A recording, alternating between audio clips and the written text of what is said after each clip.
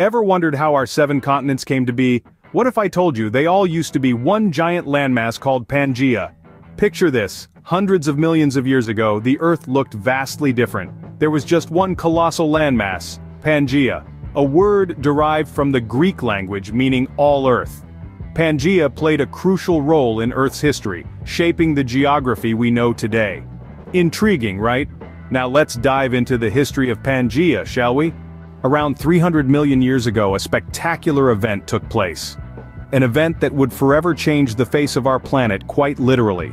This was the birth of Pangea, a gargantuan supercontinent that once encompassed all of Earth's landmass. But how did this colossal formation come to be? To understand Pangea's birth, we first need to delve into the fascinating world of geological processes, specifically continental drift and plate tectonics. These are the forces that shape and reshape the Earth's crust over millions of years, like cosmic sculptors etching away at a planetary canvas.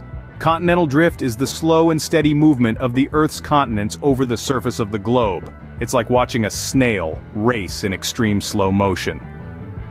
German meteorologist Alfred Wegener first proposed this theory in the early 20th century, suggesting that the continents were not static, but rather in constant, albeit slow, motion. Now let's talk about plate tectonics. This theory, a significant advancement of Wegener's concept, posits that the Earth's crust is divided into large pieces, or plates, that slide around atop the semi-fluid layer of the Earth's mantle. These tectonic plates, like mammoth jigsaw pieces, can collide, pull apart, or grind against each other, causing earthquakes, volcanic activity, and you guessed it, the formation of continents and oceans. So, how does this all tie into Pangea? Well, around 300 million years ago, the Earth's plates began a slow-motion collision course. Over tens of millions of years, these plates gradually converged, their collisions forming towering mountain ranges and bringing together disparate land masses. This colossal unification resulted in the birth of Pangea, a supercontinent that stretched from pole to pole and gathered almost all of Earth's landmass into one immense entity. The birth of Pangea was a pivotal moment in Earth's history, a testament to the power and artistry of geological forces. This supercontinent's creation set the stage for a unique era of evolutionary and geological events, forever shaping the world as we know it. So, Pangea was born, but how did it evolve over time? Stay tuned as we delve deeper into the life and times of this extraordinary supercontinent. Pangea wasn't just a static piece of land, it was a living, breathing entity that was constantly changing. Imagine a supercontinent stretching almost 200 million square kilometers, an expanse of land that dwarfed every landmass we know today. That was Pangea. Its geography was as varied as it was vast, with towering mountains, expansive plains, and deep, mysterious oceans. Pangea's climate varied greatly from its core to its outskirts. The interior of the supercontinent was dry and arid, with temperatures that could soar high and dip low. The coastal regions, on the other hand, enjoyed a more temperate climate, with abundant rainfall and moderate temperatures. And in this diverse environment, life thrived. The reign of Pangea was a time of significant evolution. The variety of climates and habitats led to an explosion of new species. This was the era of the dinosaurs, those majestic creatures that have captured our imaginations ever since their fossilized remains were first discovered. They weren't alone though.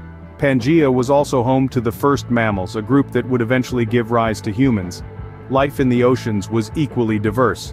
The Panthalassic Ocean that surrounded Pangea was teeming with life. It was home to a wide variety of marine species, from the smallest plankton to the largest marine reptiles. But it wasn't all smooth sailing. Pangea's vast size also posed challenges. Its climate extremes made survival difficult in certain regions. And the sheer size of Pangea meant that species were often isolated from each other, leading to unique evolutionary paths. The reign of Pangea was a time of immense change, of evolution and adaptation. It was a time when life on Earth was diversifying at an unprecedented rate, and the stage was set for the rise of the mammals and eventually humans.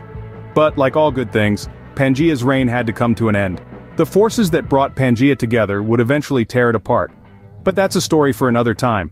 For now, let's marvel at the wonder that was Pangea, a supercontinent that shaped life on Earth in ways we're still discovering today. About 200 million years ago, Pangea began to break apart. Picture this. A supercontinent, home to a myriad of unique life forms, suddenly starting to crack, to separate, to drift apart. This was the beginning of the end for Pangea. But how did it happen? Why did it happen? Let's delve into it. The process behind this massive geographical shuffle is known as continental drift, a theory proposed by Alfred Wegener in the early 20th century. Continental drift suggests that the Earth's crust, or lithosphere, is not one solid piece but is rather divided into several large plates. These plates, floating on the semi-fluid layer of the Earth's mantle, are in constant motion, albeit at a glacial pace. Imagine these plates as colossal rafts carrying continents drifting on a vast, molten sea. Over hundreds of millions of years, these plates move, collide, separate, and even slide past each other. When Pangea began to break up, it was due to the movement of these tectonic plates. But how did this breakup result in the world we know today? Well, as Pangea split, it formed two major landmasses, Laurasia to the north and Gondwana to the south. Over time, these two further fragmented into the 7 continents we recognize today. North America, Europe, and Asia stemmed from Laurasia, while Gondwana gave birth to Africa, South America, Australia, and Antarctica. This process didn't just shape our world geographically, it also influenced the evolution and distribution of life on Earth. As continents moved apart, species were isolated, leading to unique evolutionary paths. The marsupials of Australia, the flightless birds of New Zealand, the diverse wildlife of the Amazon, all are testaments to the effects of continental drift. The breakup of Pangea was a monumental event in Earth's history, but what does it mean for us today? It's a humbling reminder of our planet's dynamic nature, a testament to the ever-changing tapestry of life and geography. It's a lesson that nothing, not even a supercontinent, is permanent. Pangea may be long gone, but its legacy lives on. Let's dive into how this supercontinent's breakup has shaped our world today. The shattering of Pangea didn't just create the continents as we know them, it also laid the groundwork for the variety of climates we experience. As the land masses drifted, new oceans formed, changing the flow of ocean currents and wind patterns. This shift had a profound impact on the Earth's climate, giving birth to the diverse climates we see today, from the icy tundra of Antarctica to the scorching Sahara Desert. The breakup of Pangea also played a crucial role in the evolution of life and the distribution of species across the globe.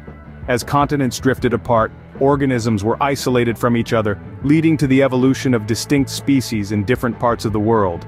The kangaroos of Australia, the elephants of Africa, the penguins of Antarctica.